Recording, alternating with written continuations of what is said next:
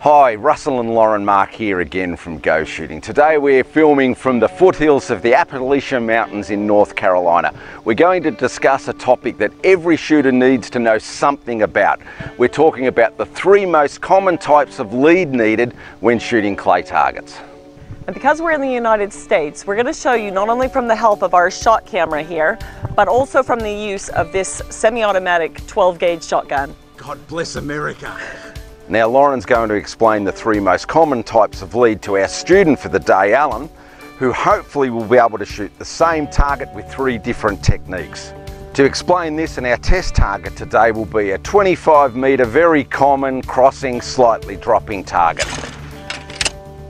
Okay, so Alan, what we're going to do is we're going to start with a target where we're going to use sustained lead. The idea of that is to make sure that we stay in front of the target at all times. It's commonly used in skeet shooting. All right, so what I want you to do is I want you to start the gun away from the trap. Look back at the trap, and when you see the target move, I want you to start moving the gun.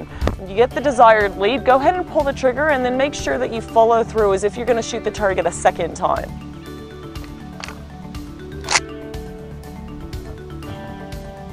Pull.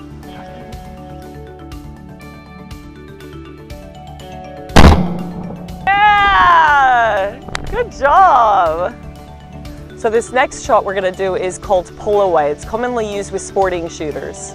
Okay, so this time what we're going to do is we're going to start a little closer to the trap. You're going to get on the target and follow with the target the whole way until you want to take the shot. You're going to then pull away the desired lead and take the shot when the lead looks right.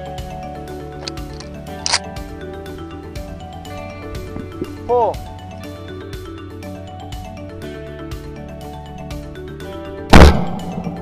Wow, that was an excellent example of pull away lead. Good job.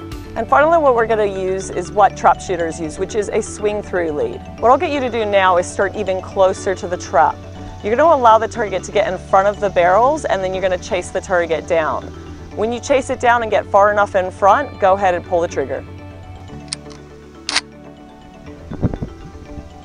Pull.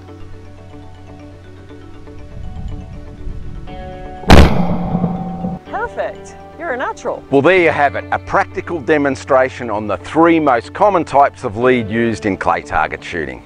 From all of us here at Go Shooting, we hope you enjoyed this video, and we look forward to seeing you at the range very soon.